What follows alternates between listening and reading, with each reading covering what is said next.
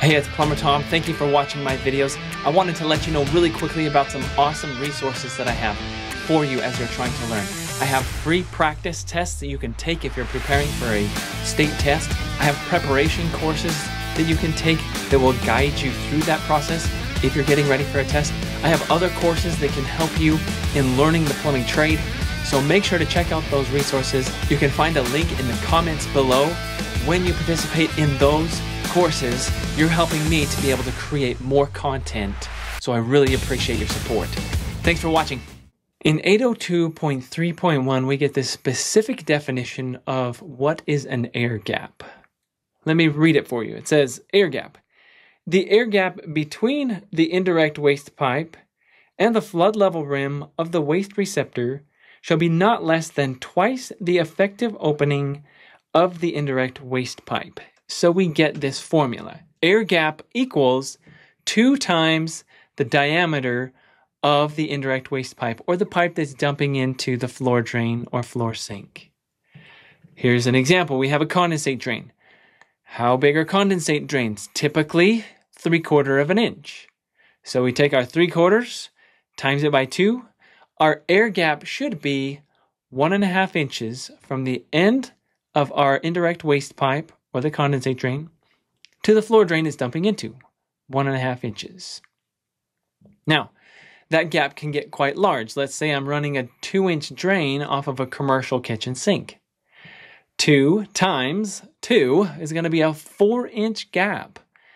And with that much space between the indirect waste pipe and the floor sink, sometimes it's hard to control that flow. It could run out all over the place when you're clear up 4 inches off of the drain. So let's talk for a minute about what we can do about that. As we consider the installation of this air gap, we have, say, a floor sink and an indirect waste pipe that's going to be dumping into that sink. Now, if we follow the flow of water in the drain, it's going to hug the bottom of the drain until it comes to the end, and then it starts to swirl and hug the sides of the pipe. When it comes out of the pipe, it comes out in this big flare with water that's going to not go in a straight line, but it's going to move out. And many times, if we have a big air gap, because of the size of our indirect waste pipe, it's going to spill out and flood over our waste receptor, and that can make quite a watery mess. So what can we do to eliminate that problem? The solution to this has a lot to do with understanding how water works. Water sticks to water, and it likes to hold on to things until it can't anymore. So what if we were to take the end of that pipe and just cut an angle on it? Say we just take a hacksaw or whatever and cut a nice, clean, smooth angle on the discharge point of that indirect waste pipe. What is going to happen when the water runs through there? Well, here's the amazing thing about water. It's going to flow like it usually does to the end of the drain. It's going to start following the walls, but it's going to stick to itself into the walls until the very last second. And with that beveled cut, that angle on the pipe, it will actually create a relatively straight stream out the end of that indirect waste pipe.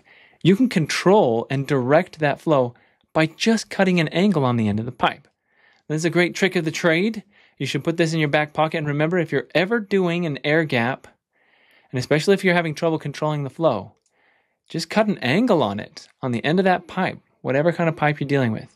Make sure your air gap is the correct height above the receptor, but you should be able to control pretty well the water coming from that stream. That said, have a look at this drawing. Do you see the angles that are cut onto these pipes? They're using that technique to control that flow of water and direct it right into the floor sink. Now let's contrast that with 802.3.2, where we get the definition of the air brake. Air brakes. It says an air brake shall be provided between the indirect waste pipe and the trap seal of the indirect waste receptor. The indirect waste pipe can be just stuffed in below the flood level rim. Here's an example in a floor sink or floor drain, but even more common, we're going to see a standpipe, like we mentioned before, a washing machine with the hose stuffed down into there. Now let's consider for a minute what happens if the drain backs up. Well, the drain waste is going to come out. It's going to come out of the wall, but it's not going to go into the washing machine because it'll overflow out of that standpipe. And that's where we get our protection. We don't want all that drain waste in our washing machine. It'd be real hard to get that cleared. And we don't want that in our clothes. So having that indirect waste, even as an air brake, is a protection.